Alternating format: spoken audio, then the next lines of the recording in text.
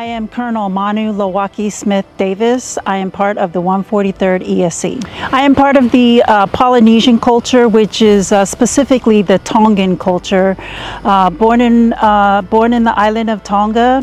Our culture is the island very much similar to the islands of Hawaii and Samoa, but we are another part of that Polynesian culture in the in the Pacific Islands. We're close to the New Zealand, Australian region. We've got 179 populations of islands that make up the Kingdom of Tonga, and we are in a monarchy within the Polynesian state. So we have a king and a queen, princesses and prince within our culture. Absolutely. I think the best way to tell my story is through my name.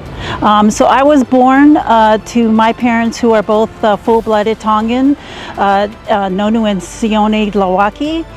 So I was born into this world as Manu Lawaki. However, at the age of 6, I was adopted. My parents, who are white, lived in American Samoa, where my biological parents had moved there. They worked for my adopted parents as worked around the house for them. And when they were getting ready to leave, they asked to adopt me. So of course, they agreed to it, and then I became adopted and naturalized a U.S. citizen at the age of 6. And there I became Manu Lawaki Smith. Manu Lawaki Smith first entered to the United States Army.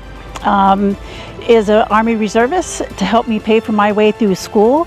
And then, of course, I then got married to Mr. Davis, Samar Davis, how I became Manu Lawaki Smith Davis.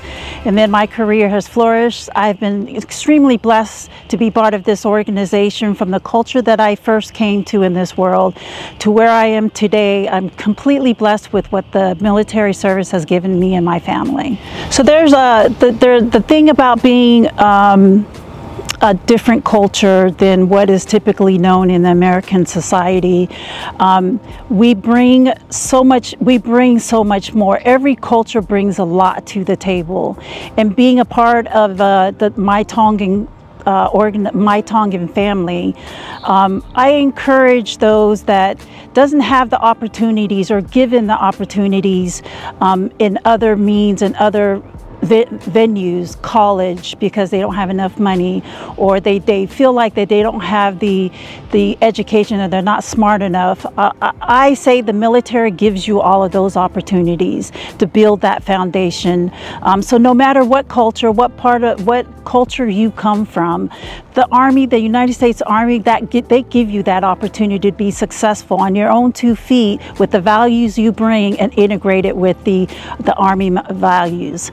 So I think that, for me, I'm always encouraging for those of different cultures, of different way of living, different thought process.